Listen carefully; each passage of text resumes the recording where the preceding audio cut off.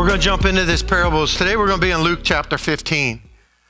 I like the tendency of walking, so if I get out in front of the camera, just yell at me and tell me to get back in front of it.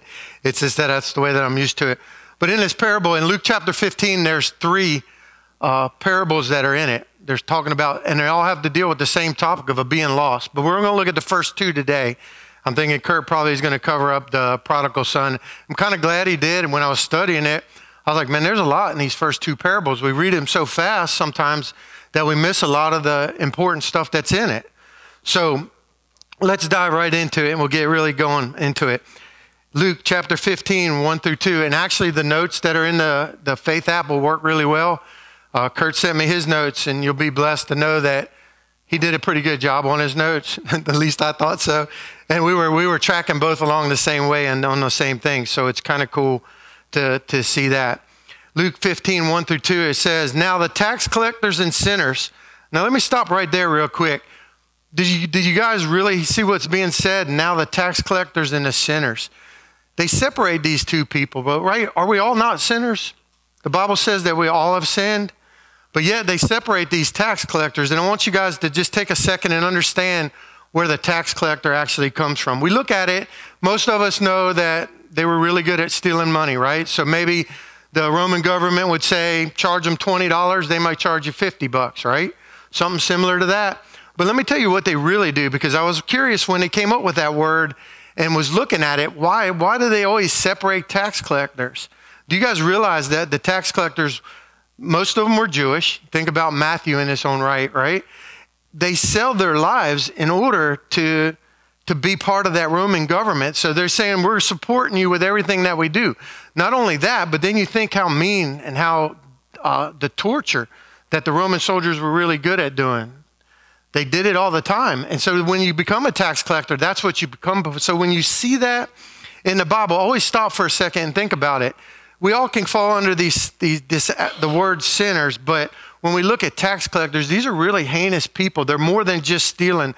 They're more than just robbing. They're actually becoming part of those crucifixions. You remember in the story of Paul where they used to line the street, they would crucify Christians and then use them for lamp lights all the way out the city, and there were miles and miles of it. So when you see that, pay attention to that. And let me continue. Well, and also with these sinners, when we're looking at sinners in this context, it's not just like you and I, because we're going to get to it when we start talking about who were there amongst these people. The sinners that they're talking about, these are people that the Sadducees and the Pharisees had deemed unworthy. They were usually deformed because they found back then they found that if a child, they would take a child and break its back, that they could use it to get more money out of people, to do crazy things. When I was reading this, I go, man, this is really just really bad. So when he's separating these parts, these were the people that were following Jesus, and we read it. It says, now the tax collectors and sinners were all drawing near to him. We're talking about Jesus in this case. And the Pharisees and the Sadducees and the scribes had grumbled, saying, this man receives sinners and eats with them. Now there's a lot, again, that goes into that. When it says that we eat, so then when we stop with it, you think about Zacchaeus, you think about all these other people that Jesus had actually stopped and sat down and broke bread with and ate with. That means that in the Jewish tradition in the old times, that meant that you were agreeing with them. Now, we know that Jesus didn't agree with these sinners, the lifestyles that they were, but there was something that Jesus was saying that these sinners and tax collectors were actually interested in hearing what he had to say. They wouldn't have been following him around. You ever been in a small group Bible study and you go, why does so-and-so always keep coming back to this small group? Well, you know what? Maybe something that your group is saying is attracted to them, that they're wanting to find out more. In prison, I'm teaching a class called Experiencing God. And in the class, I never knew this guy. He's followed me from class to class. But the last week he told me he was an atheist. And I go, why do you want to be an atheist? Why do you want to be in a class called Experiencing God of all things?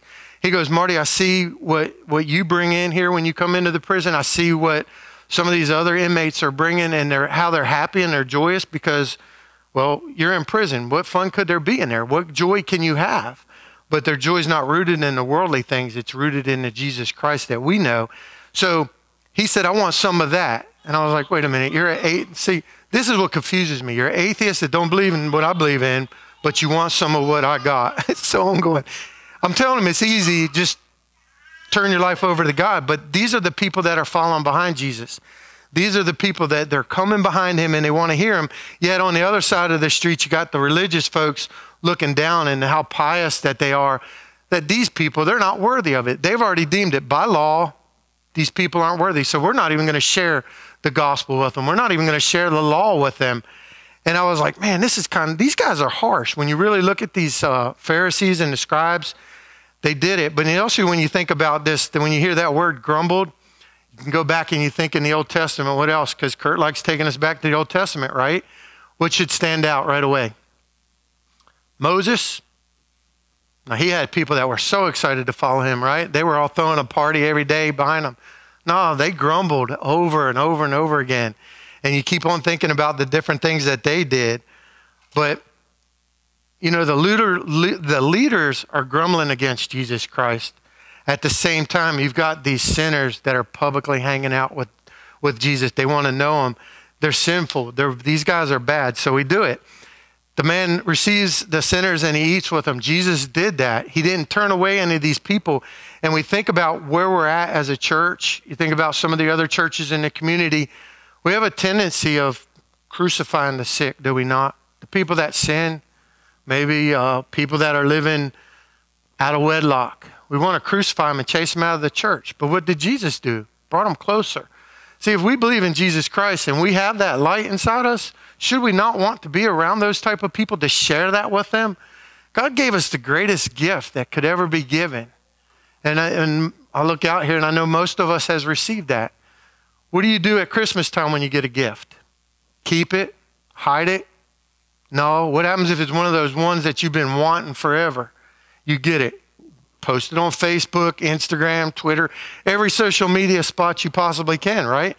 Telling everybody what you got. Do we do the same thing with Jesus Christ? And what do we do with that prize or that gift? We keep it close to us. We don't push it away. We don't just put it over there on the shelf and let nobody ever get near it. No, every time somebody comes over the house, come here, look at this. Am I lying? We all got those possessions. The guys that ride motorcycles. Look at my bike. It's pretty cool. And all the people that play sports. You know, you got that famous memorabilia that you always want to hold on to. So there was a Greek word in here. It was prodekmia. Prodekame is what it was called. It was what Kurt, I actually used the program and actually had to say it. But they got that throaty stuff that I can't do. I'm telling you, I have a tough enough time with English. So if you're going to come in here for a Greek and Hebrew lesson today, it ain't happening. I'll try and do the best I can. But that word in there, that receive, it means to welcome, to look forward to. Are we like that with the people that we come into, the people that we know? How about this? Are we even that way with other Christians? Or are you kind of like Kurt talked about a while back when you go into Walmart, you find that back aisle lane. And it was funny because when he was talking about it, I don't know if you guys know Mr. Byerly. I love him to death. But we were looking at him. He likes to talk, okay? And we were not in a talkative mood. And I asked Janet, is that Mr. Byerly? She's like, I think so. I said, well, let's go over here. So we went over in the far part of the Goodwill section nobody likes going into. And lo and behold, he's right there. And Janet goes, hey, aren't you Mr. Byerly? I was like, oh. So I was like, man, so I don't always do that welcoming. So I'm not sitting here saying for me, telling everybody to do it. We all have those times that sometimes we like to be left alone and we want to do it. But we need to be able to be ready and in and out of season to share the gospel with other people. And you know what? We ended up talking with them. You know what? It wasn't as bad as I created it out to be.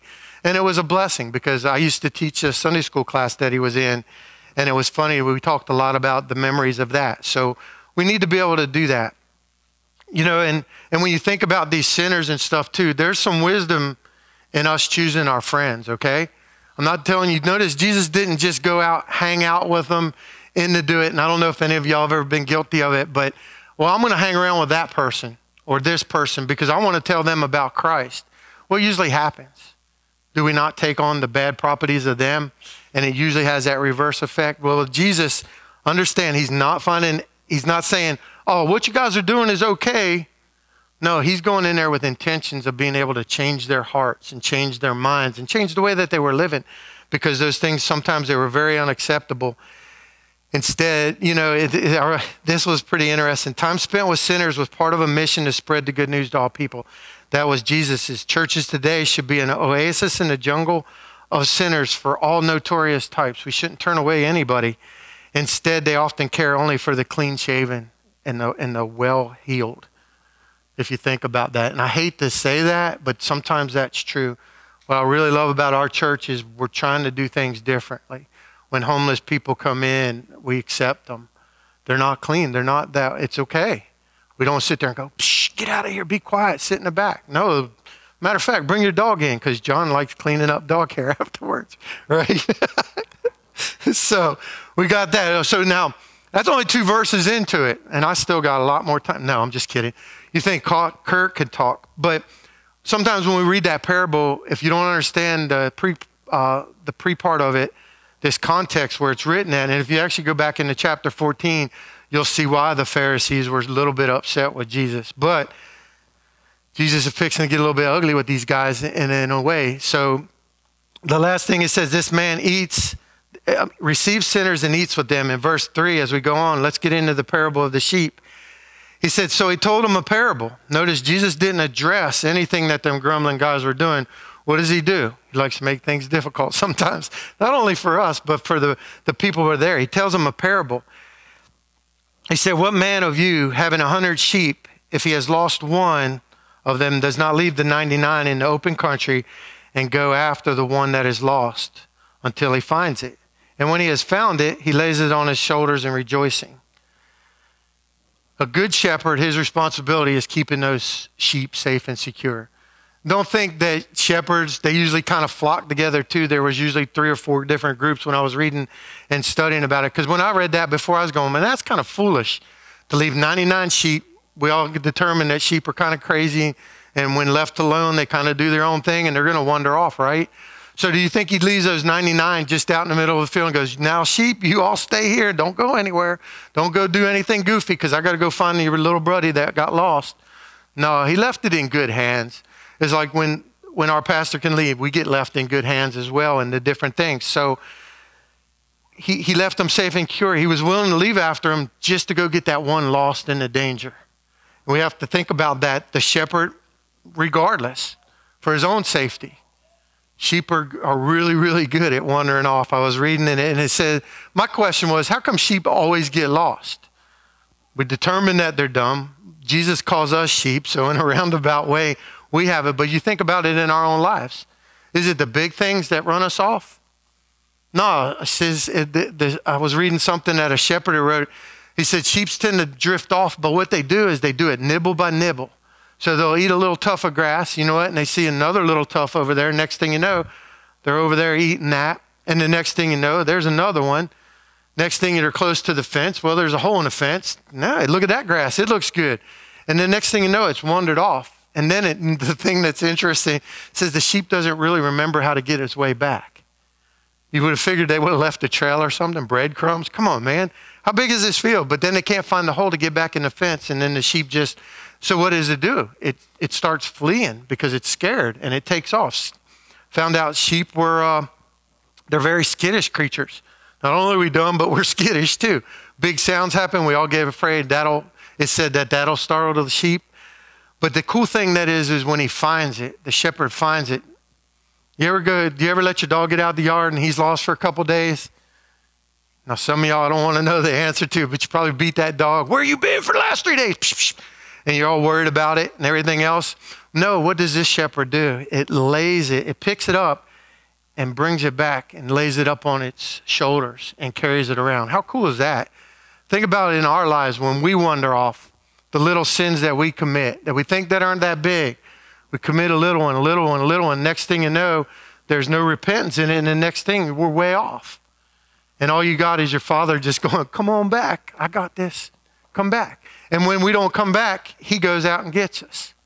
And how many times has he picked us up and put us on our shoulders and carried us back into the fold? And whatever you did, it's not as bad as you thought it was. Jesus didn't beat the sheep. The shepherd didn't beat the sheep. No, he put it back in with the flock. And you know what I thought was the most amazing part of it? And then I left this out. And so when he found it, what did he do? He lays it on his shoulders, rejoicing. So not only did he go out, find that sheep, put it up on his shoulders, but he was rejoicing. He was excited that he found that lost sheep. As we do it, as we're straying out, every time we repent, Christ rejoices because we're sitting there, we're coming closer to him. Remember how Kurt always talks about God sits at the right hand of the Father and we get to be sitting in that right hand seat. How cool is that? How many of us actually take God up on that and get to go cuddle up in it? Or do you think that you're not worthy? But let's look at this next thing. When the rejoicing, out of these parables, when I first started, I thought lost was the theme. But what I came to find out as I was studying these parables, I noticed that the rejoicing part, the being excited part about it is. So when we get a sinner that comes off the streets, somebody that doesn't know Christ and they accept God, what do? We should have a big party, should we not? We should be rejoicing, but most of the time churches will get it going. That's pretty cool. Give him a week, he'll be back to where he was. I mean, Al works in the recovery type thing and doing things like that.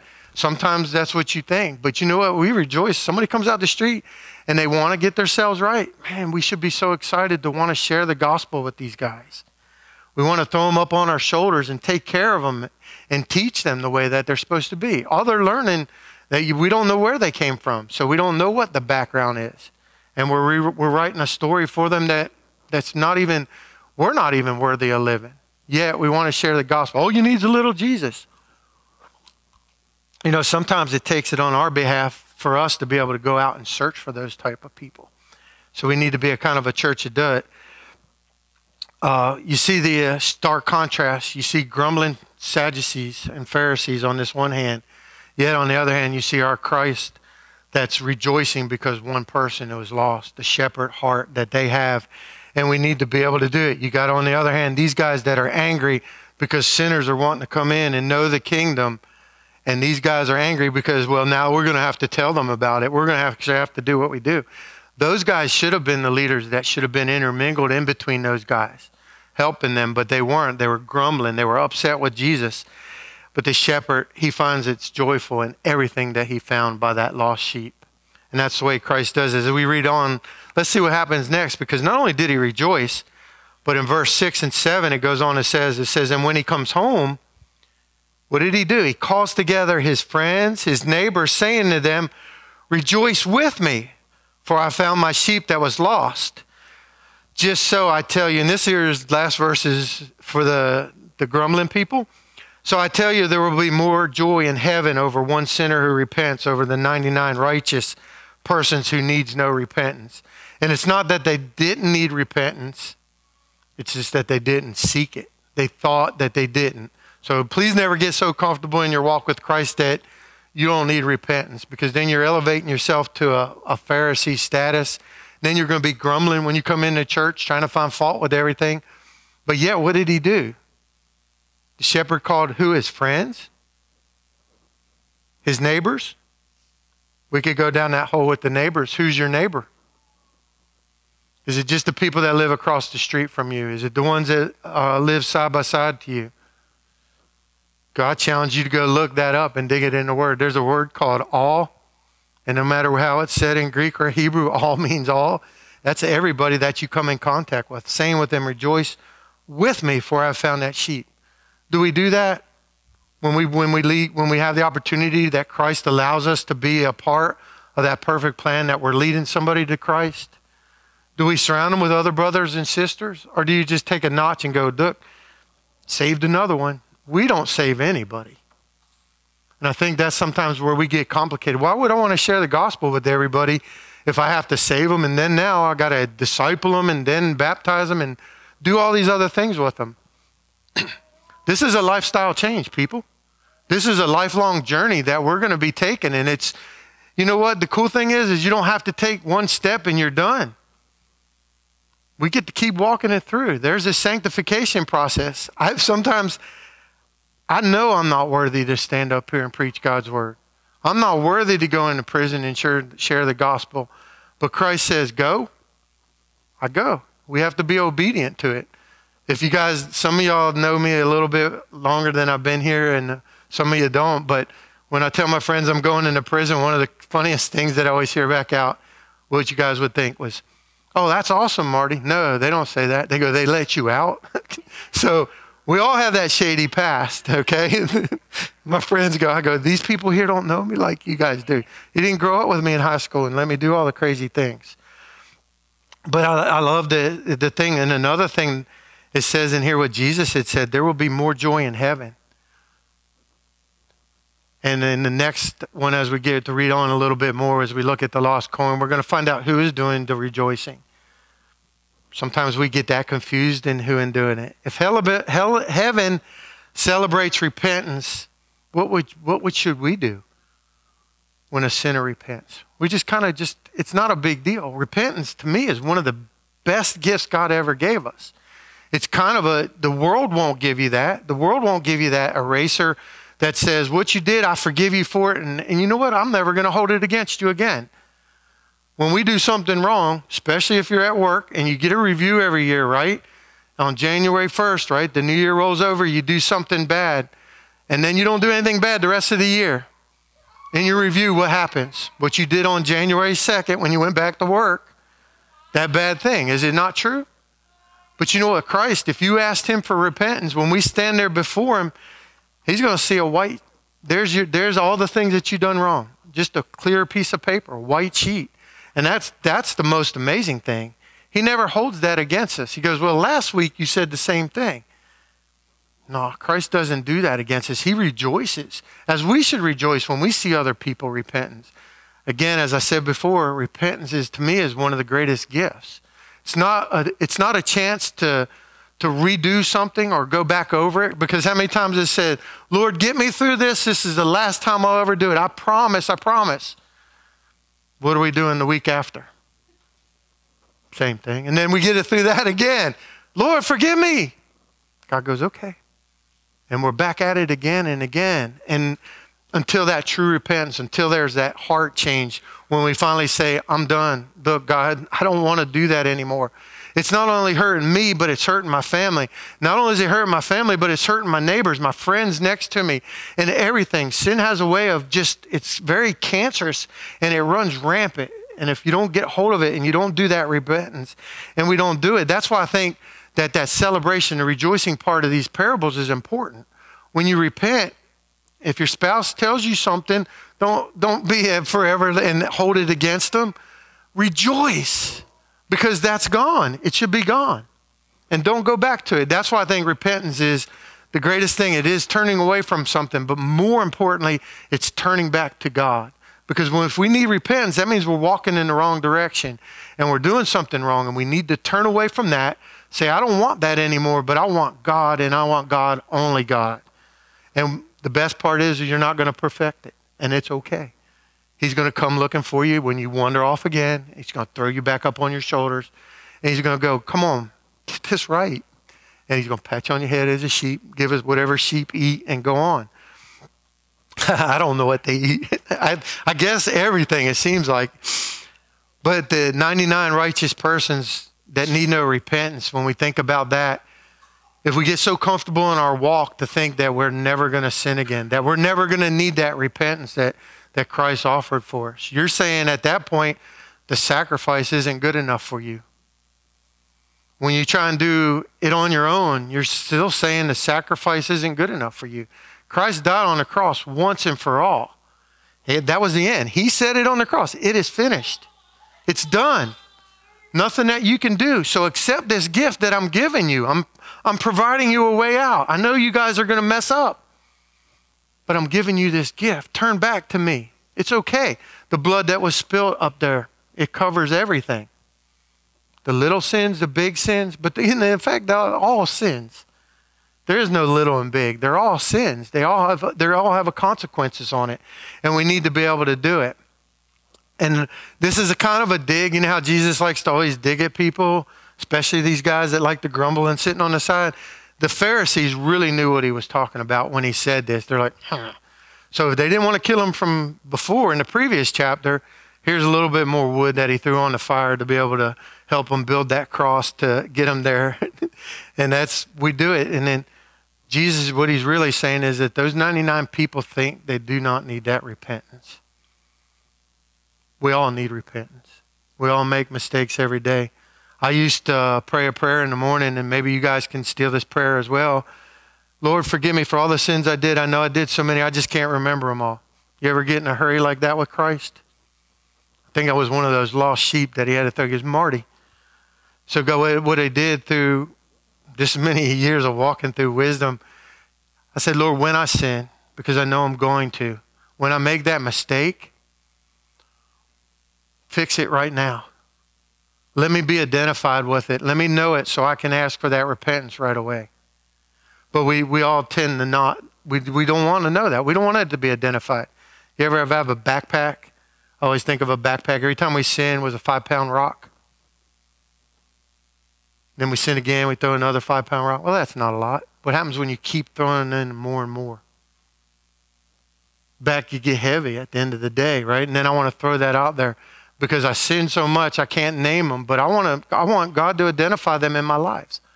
Why? Because maybe you're looking for that lost sheep, right? So we have to be open to that. You never know what God's got going through your lives.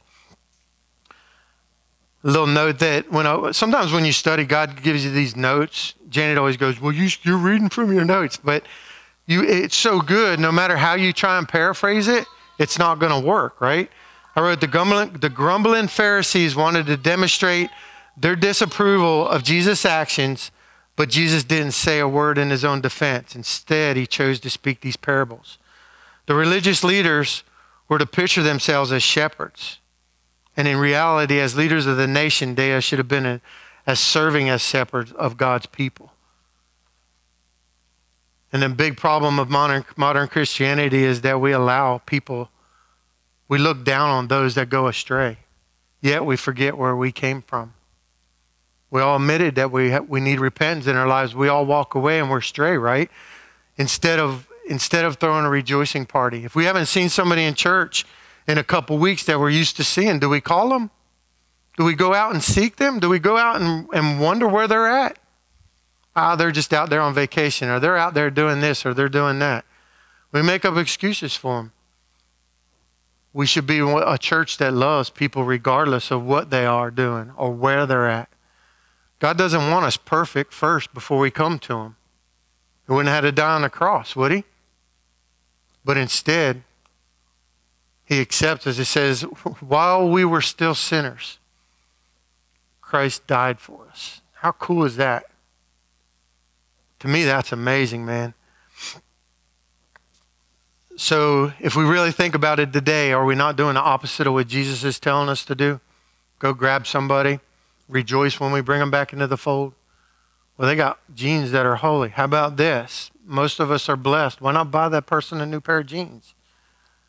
Well, a new shirt. Kurt was talking about the storehouses, right? How many of us have extra jeans that we could just give them right now? They're too big, they're too small. Well, we're making all these excuses. Why do we go to the negative right away?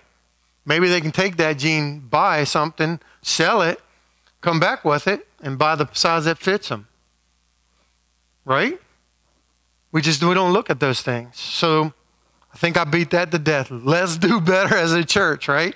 We need to be able to rejoice when somebody comes into these doors, especially if they don't know Christ. If we gain another brother on the team and our sister, man, how awesome is that? But what about that person that walks in that needs it, that doesn't know Christ? We should throw a party. It should be like, man, the guns went off in here, glitter falls down like on, what's that stupid show, the Idol show? You know, when they do it, we give them a golden buzzer and the glitter comes down. And man, that's the way we should be rejoicing for these people. So let's go on. Let's look about the coin. So you got to get the sheep thing. The sheep thing, and then I'll bring it a summary in the end here for you. The lost coin. Verse 8 through 10, it says, or what woman having 10 silver coins, if she loses one coin, does not light a lamp and sweep the house and seek diligently. Don't look at your spouse, because if she loses something and she turns your house upside down over this thing, that's not what this is about. And she seeks diligently until she finds it. And when she found it, she calls together her friends and neighbors, saying, rejoice with me, for I found that coin I had lost. And then Jesus taking a jab again. So just so I tell you that there is joy before the angels of God over one sinner who repents. as the Pharisees are looking down at these sinners and the tax collectors and realizing or thinking that they're unworthy. They're not worthy of this love of the Messiah, right? Yeah, they have the Messiah right in the middle of them. And whose ear is being lent to it? And then this lost coin, those 10 silver coins, think about the cost of it is. It's a day's labor. How would you like to work all day and your boss come in and go, I lost your check? What would you do? I ain't coming back tomorrow. Do you pay me for today? It wasn't an option. Wouldn't you help him tear up everything, finding that? Flip over his office, try and find that check or whatever it was. Maybe just write another check. It'll be good. But back then they had these coins, so it was equal to an entire day's wages. And back then they used to get paid for what they did each day. It's not like we are where we get 2 weeks pay or if you get paid in a month. For this woman, this is an emergency. You're going, it's just a coin. I remember when I was dating Janet before we got married. She's one of them financial wizards, and she was balancing her checkbook, and she was 10 cents off. And I'm like, man, it's only a dime. Let's go, you know. So I took a quarter and tossed it at her. Quarter come flying back at me with a little more velocity than when I threw it at her. It's 10 cents. I got to find it. I was like, woo. I was like, man, what kind of craziness am I getting myself into? No, I'm just joking, babe. You know I love you. But you are crazy. But we have this thing. But to the person that lost it, us looking from the outside, we don't know what the value is, do we? So we just kind of write, it's one of 10 coins. It's okay. You still got 9. Trying to look at the positive side of it. But this lady, she searched diligently. It said she lit a lamp. One, that cost money because back then they had to use the oil to do it. Swept the house. Well, that's not a bad thing because sometimes we all can use some of that, right? And then it says she seeked diligently until she finds it. She saw it. She sought out that coin. It was that important that she found that coin. Do we do that? When we lose something? Do we do that for our friends that are lost? I know we usually, the church cliche thing says, well, let's pray for so-and-so. Or how about this? Everybody write down a name on a piece of paper and you pray for that person. Do you guys ever do anything more than just praying? Do you go out and seek that person? Do you invite them to dinner? Do you invite them over to your house maybe to watch a football game? Or whatever kind of sports that they're into? Do you invite them out fishing or hunting where you guys, a lot of us like to go? And the different things like that. That's the way we need to do that with this loss. And you sit there and go, it's only, but there's 50 people that come in here. Yeah, but to that one loss, somebody in here, that person has to have value to them. And we need to rejoice in it because it goes on. What does it say? So I tell you, there is joy before the angels of God over one sinner who repents. So who's doing the repenting? Who's doing the rejoicing? There's a Greek word for the word before. It's just what it means in front of or in the sight of. I'm not even going to try that word because I didn't look it up. And it's got way more vowels in it than I'm used to having. But it means that the angels are not doing the rejoicing, but are witnessing the rejoicing. But God is doing the rejoicing. See, the maker of the heavens and the earth loves you that much that when you're lost, sends the shepherd out to go get you, or he'll go out and get you to bring you back into that fold. Again, the context, the maker of the heavens and the earth. But can't he just create another one of us? Can another one of us just be made? Or do you not see the value in you that God created? And maybe you're not rejoicing about that. But God created each and every one of us for a purpose. And why do we attend here? Because of the gifts that each one of us have. I might have 9 of 10 coins, but without that 10 coin, I'm not complete, am I? So I may have some spiritual gifts that I can use. You guys have spiritual gifts that you can use. And altogether, we have a lot more spiritual gifts than any one individual in this room, do we not? So we're all the same. Some of you guys are way better at emphasizing than I am. Some of you guys are better at speaking than I am. Some of you guys are better at sharing and giving and all these things. But together as a family, I think we do very well. Again, you just listen and not have financial problems in a church. And you see all these other churches worried about where their next penny's coming from. How are we going to be able to pay the pastor? I went to a church like that. That's how I really come to know Christ. The pastor, we were in a small group and just started going to the church, loved it. And pastor comes in on our small group. I got some bad news. He said, unless we get some financial assistance or somebody comes up with some money or something, the church only is going to be able to exist for 2 more weeks. And I was like, wait a minute, you can't, no, that can't happen. I just found church. I found God. I found a family that I loved being with. And they rejoiced as a crazy lost person that I was that came into their group. So we prayed that night. And then God likes to do what God likes to do. A week later, he'd come back in and he was rejoicing. But he got to share the opportunity. Somebody came in and paid the bills for 2 years in the church, his salary and everything. And I was like, man, okay, I got to find out more about this God. Because if he can answer prayers that quick and he can do miracles like that, he can do that in my life. And at that time, I had just quit drinking and was still struggling with things. I was the one that these Pharisees would look at and said I was unworthy. Still have people saying that, but it's okay. Because you know what? Their opinion doesn't matter anymore. Only God's does. So we walk through that, the different things. And Christ, remember, God is the one doing it. It's not the angels. The angels get to join in on it. But they're not the one that's throwing the party. They're not the one that's sitting at the head of the table. That one person that came back. So that name that you've written down, you probably have in your Bible somewhere that you may still be praying for. I challenge you to put it into action. Go out and seek that person this week, okay? Go out there and dig for him for it. There's a passage in Hebrews chapter 2, verse 11 and 12, and it says, he who sanctifies and those who are sanctified all have one source. That is why he is not ashamed to call them brothers, saying, I will tell of your name to my brothers in the midst of the congregation, and I will sing your praise. That's Christ bragging about us amongst his people. How cool is that? You never think that your name is called out? It is. It's written in the book of life. We've been studying Revelation where we're going to get to spend eternity, right?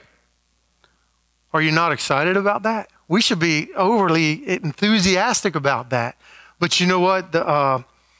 We should be able to take other people with us. Somebody told me one time that there was one thing worse than going to hell and one thing better than going to heaven.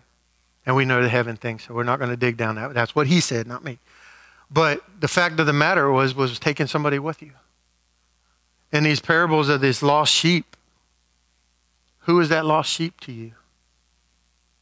And when you think about this and this lost sheep, right?